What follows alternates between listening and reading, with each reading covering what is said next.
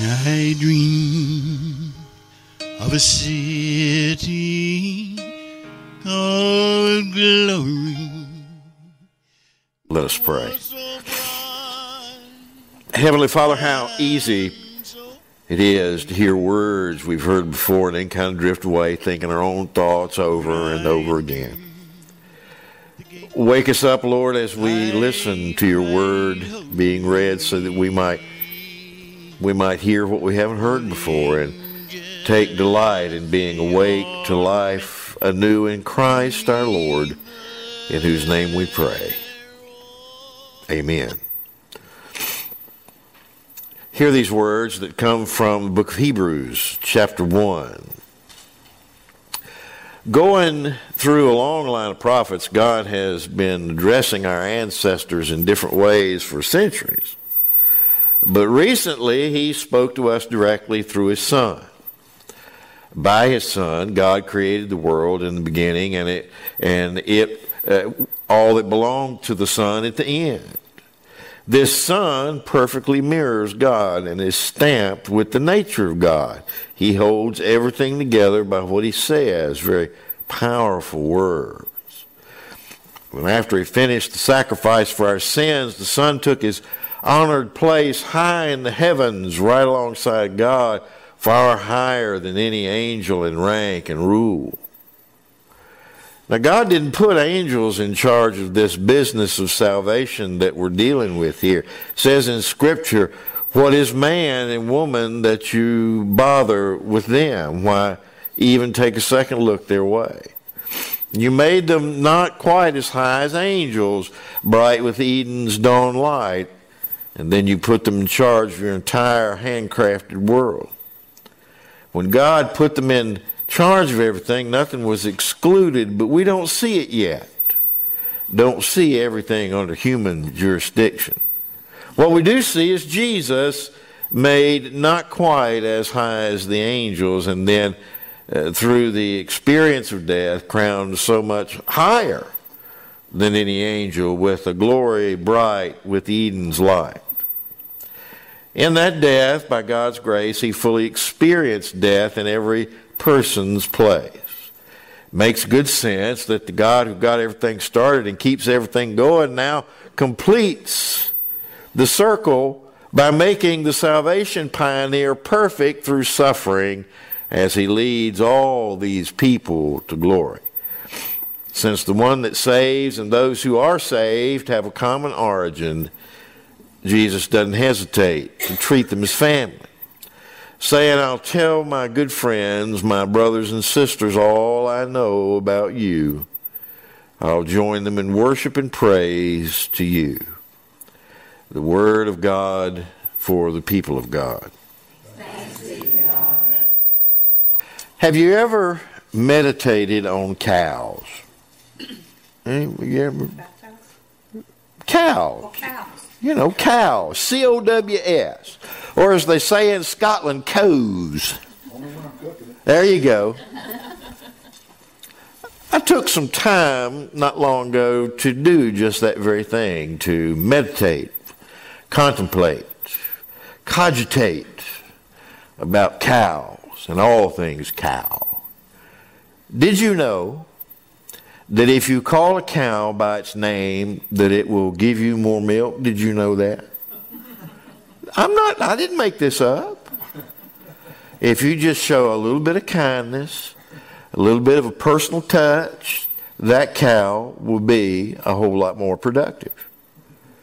And then as I thought about it, I go, you know what? Maybe that's something that's true about us too. Now, to show you that I'm not completely nuts, there are some parts missing. There is a study that has come out of England that it was reported in USA Today, and it reveals that the affectionate treatment of cattle, including giving names to cows, it increases the amount of milk that they give. The average cow produces somewhere in the neighborhood of about 2,000 gallons of milk every year. But if you know that cow by name, and if you call that cow's name, then she will give you an extra 68 gallons. It's true. Now, there's a message here for us today. This is what I like to call moves you can use. And so we're going to milk it for all it's worth. Oh yeah, I know it was bad. So work with me here. A researcher by the name of Catherine Douglas of Newcastle University says that farmers always have believed that when you name a cow, it has a positive effect. If you grew up on a farm like I did, then you already know this is true. We had names for all of our cows and our pigs and our chickens, and, we named everything. But until now, there really has not been any scientific evidence to prove that. Her study shows that if a cow is not given individual attention, then it's likely to become uncomfortable around human beings. It becomes stressed. And the stressed cow releases a chemical that's called cortisol. And cortisol inhibits milk production. But now, cow-friendly farmers name their cows, and they make contact with their cows from a very early age. They chat to them, Douglas observes. They walk among the cows and they speak with the cows. That kind of reminded me of something. The old hymn, remember? And he walks with me, and he talks with me, and he tells me I am his own. I'm not going to sing it because Brother RJ can do that a whole lot better than I can, but you get the picture. John Banson, who's the owner and operator of an organic dairy farm in Oregon, to me, organic dairy farm is like it's about 2 terms too much. All you have to do is just say farm. A farm is organic, is it not? Okay. He has this organic dairy farm in Oregon, and he has 165 cows, and he calls every single one of those cows by name. He has a personal name for every single one of them. His favorite cows are Cinder and Ajax and Hawk. Now, it was his grandfather that started doing this, making the rule that nobody could ever be a head milker at his dairy unless they first could identify every single one of those cows by name. A cow that is happy and calm is always going to produce more milk, says Banson. He's convinced that when you name a cow, combined with really understanding the animal and their behavior, then you are going to increase milk production. So cows that are known by name will be happy and calm and productive. Anonymous cows will be stressed and unproductive. Now, for a lot of us, that just sounds it sounds intuitive, doesn't it? Makes sense. And God knows that the very same thing really applies to you and I. Now, it's true that in Scripture, probably the most common metaphor that is used for the children of God is what? Sheep. But, a metaphor is a metaphor, and I decided that this morning we're going to try to change that metaphor, maybe look at it a little bit differently. So today we're not going to talk about sheep, we're going to talk about cows. So just kind of wrap your head around a new idea. I know it might make it hurt just a little bit, but you'll be okay. Jesus, you could say, is a cow-friendly Christ. And like it or not, we are the cows. And all God's people said, moo. In this letter to the Hebrews, it says, going through a long line of prophets, God has been addressing our ancestors in a lot of different ways down through the centuries, but recently He has spoken to us through the Son. God sent Jesus to walk among us, to speak to us, to show us God's will and God's way by having that relationship with us. Jesus is the one that very perfectly mirrors God. You want to know what God is all about? Then all you have to do is look at Jesus. It's what he told his disciples. When they said, Philip said, "Oh, well, show us God. We want to see him." Jesus said, "Look at me. To see me is to see the Father." Jesus perfectly mirrors God and is stamped with the nature of God. We are told he holds everything together by his very word. Sounds to me an awful lot like what we find in the very first chapter of John, where the apostle writes, "In the beginning was the Word, and the Word was with God, and the Word was God, and the Word became flesh, and it lived among us, and we seen the glory." Glory as of the Father's only Son, full of grace and truth. God has spoken to us by a Son. He sustains all things by his powerful word. The word became flesh and lived among us. Have you ever stopped to think what those words actually mean? It means that God is not out there distant somewhere. He's right here with us. That he's not silent, but he's always trying to communicate with us. He's not harsh, but he's full of grace and truth. And Hebrews goes on to say that the one that saves and the one who is saved both have a common origin. And for that reason, Jesus is not ashamed to call us brothers and sisters. Now, when Jesus taught and when he told stories, he liked to use images from rural life to illustrate points about the kingdom of God. So just kind of picture this down-to-earth and very highly human Jesus, maybe kind of chewing on a weed, like farmers do. Out in the field, he's standing out there with us, and he's like a dairy farmer. He's walking among the cows, and he's calling them brother and sister, and he's praising God in the midst of an endless herd of humanity, and he's calling every single one of us by our name, showing us a little kindness, a little human touch, and then taking time to get to know us and all those kind of odd and weird and strange behaviors that we all have.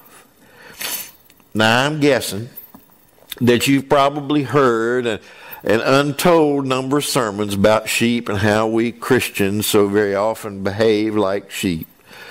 But this morning I want you to consider this new metaphors. You see, like cows, we've got a wide range of personalities, from those that want to be in line first to those who really don't mind being last. Those who like to fuss and fidget all the time, all the way to the other end of the spectrum where others are calm. Reminds me of the story about the Quaker farmer, and he's milking his cow one morning, and the cow gets all upset and fidgety, as cows are wont to do from time to time, and kicks over the milk bucket. Well, the old Quaker gentleman just very calmly sets the bucket back up and continues to milk, and it's not long, old cow starts fidgeting again, kicks it over. And the old gentleman just still very calm, he picks it up and he starts milking one more time, and then the third time that cow kicked that bucket over. Well, the Quaker gentleman got up off the stool and he walks around the front of the cow and he takes the cow by the ear and whispers in it. He said, "O cow," he says, "thou knowest that I wouldst not harm thee, but now know that I will sell thee to a Methodist who will."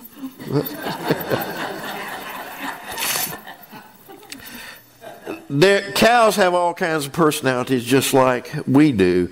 And within any given herd, if you ever raise cows, there's a very well-defined hierarchy where you have one cow that usually acts as the leader. Now, Jesus understands this about us, and he grasps those very distinctive identities that each of us have. Now, we don't often have time to paint this picture of Jesus. More often, we're thinking about Jesus as the wonderful counselor, the mighty God, the everlasting Father, the Prince of Peace. Some other Christians see Jesus as the great rabbi, or the cosmic Christ, or the monk that rules the world, or the universal man, or the mirror of the eternal, the teacher of the common sense, the poet of the spirit, the liberator, never as the dairy farmer. But you see, there is something to be said for an image of Jesus as a farmer who is in the pasture with us. See, it's very close to that biblical image of the shepherd, the one who calls his own sheep by name and he leads them out. He goes ahead of them, says Jesus, and the sheep follow him because they hear his voice. And it's the very same Christ who for a little while was made lower than the angels, who walked among us, made us happy, made us calm, and it was all for our benefit, says the writer of Hebrews. Now, it's obvious, of course, that he didn't go to all this trouble for angels. It was for folks like us, children of Abraham.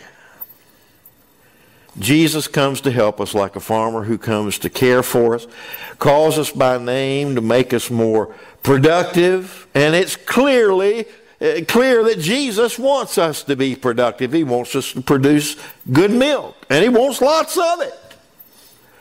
My Father is glorified by this, said Jesus, that you bear much fruit and that you become my disciples. And I guess the question for us this morning is, are we giving Jesus what he wants? Now, we are going to be the most productive for God when we are happy and calm instead of stressed and uncomfortable. And Jesus knows this. He knows that we're not going to bear a whole lot of fruit if we're stressed about our salvation. We're not going to give good milk if we feel guilty about not volunteering enough. That we're not going to do good work if we are uncomfortable about our biblical knowledge.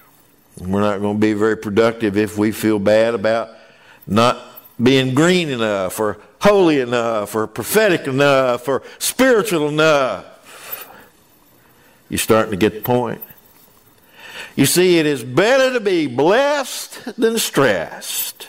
And Jesus came to bless us, not stress us. Or, as John puts it, Jesus came here to save, not to condemn. Indeed, God did not send the Son into the world to condemn the world, but in order that the world might be saved through him. People who believe in Jesus are not condemned, and this assurance of salvation should be enough to help us be happy and calm and productive disciples of Jesus Christ. What a difference it makes to know that Jesus loves us and that he cares for us, that he's not ashamed to call us brothers and sisters. I had a fellow in church one time, a fellow by the name of Lily York. Is that a weird name or what? Was an older fellow. He was almost 100 years old. And I went up. He had to go way back up in the woods to visit him. And when I pulled up, he was sitting on the front porch. And I said, are you Mr. York? And he says, yeah. I said, there was some folks over at the church said they were relatives of yours and asked me if I'd come up here and visit you. He said, they're relatives of mine. And I said, yeah. He said, well, do they claim me? Yeah, Jesus claims us. He ain't ashamed to call us brother or sister and walk with us and talk with us and tell us that we are his own. But you see, this leaves us with a challenge. And that is to grow in relationship with Jesus by working at it day after day after day after day. We tend to do in our relationship with Jesus just like we tend to do in all our other relationships, and that is at some point we kind of put them on autopilot, you know. We figure we've put enough work into it, we've paid our dues, and so we just hit that little red button and we just expect for it to be smooth sailing. But it is something that we can't do that with. We have to work at it. The good news today, brothers and sisters, is that Jesus Christ loves you just exactly the way you are. The other part of that news is he loves you too much to leave you that way. He wants you to grow in relationship with him and to become more productive. And like any good friendship or marriage or any kind of long-term relationship, you got to give it some kind of priority and really work at it if it's going to be a healthy, life-giving, and fruitful relationship. When the saints of the church become deeply spiritual, they have a driving need to respond to the needs of others. So getting close to Jesus actually makes us more productive Christians. We've been placed under the care of Jesus the Christ, who, according to this writer of Hebrews, in the last days is the very expression of God. But like all good cows, let's not forget that our job is to produce. Let us pray. Father in heaven, you have loved us first, and help us never forget that you are love, so that this sure conviction might triumph in our hearts over the seduction of the world, over the disquiet of our souls, over the anxiety we have for the future, our fears of the past, over the distress of the moment. But also grant that this conviction might discipline our souls so that our hearts might remain faithful and sincere in the love with which we bear to all of those whom you have commanded us to love as we love ourselves. For we pray in Christ's name, amen.